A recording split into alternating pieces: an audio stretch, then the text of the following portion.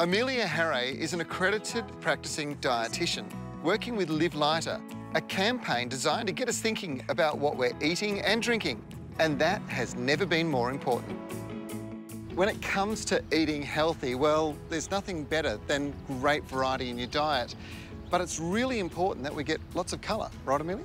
Yeah, absolutely. The more colour you get, the better. So each vegetable contains different nutrients, so the more colour you get, the more nutrients you're getting for your body. So when it comes to colours, is there any minimum number of different colours you should use in a dish?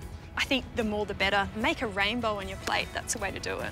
And thinking of different colours, I know that there's certain types of vegetables, avocados, or in this case, kale, that's meant to be rich in antioxidants. So should you have more of certain veggies in your diet? No, absolutely not. It's just about getting variety in. So kale's great, but other dark leafy greens like spinach, silver beet, they're also really high in folate and fibre, so any of them are good as long as it's colourful and your plate is really bright. And you're more likely to eat it when it looks colourful and delicious. So I think benefits so too. all around. So it's a great way to live lighter.